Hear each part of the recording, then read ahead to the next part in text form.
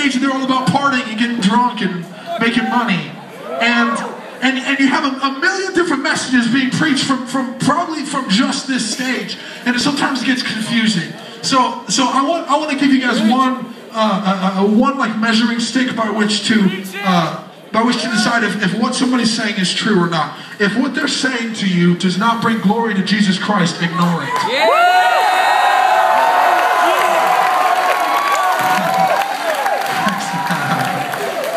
I'm gonna get an email from somebody about that, right? Okay. Listen, we can talk to people about how suicide is a bad thing, and addiction is a bad thing, and abuse is a bad thing, until we're blue in the face. But unless we give somebody the cure for it, it's not gonna do them any good.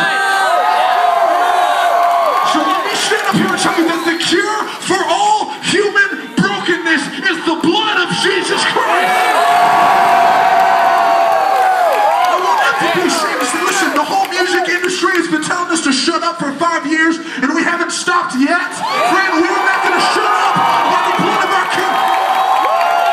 I've seen him turn addicts. I've seen him turn addicts into new people. I've seen him take suicidal people and use them to love others in that same situation. I've seen it. I know that he saved sinners because I was one. I know that he saved broken, suicidal addicts because that was me when he found me, and he picked me back up and set me back on my feet again, man, and I can't give him enough praise.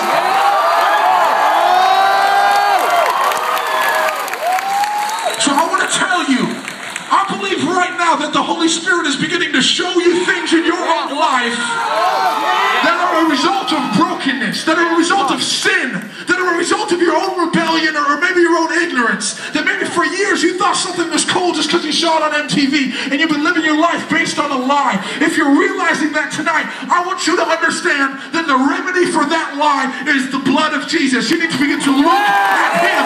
Look at him. Look at him.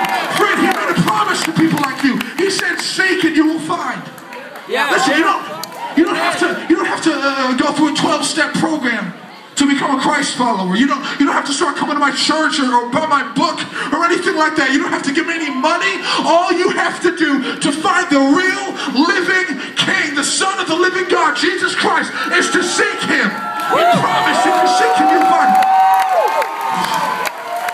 I want you to understand the significance of that. You are one decision away from hope that cannot be stolen. You are one decision away from peace that cannot be shaken. You are one decision away from a life of power and love and acceptance unlike anything you could possibly imagine.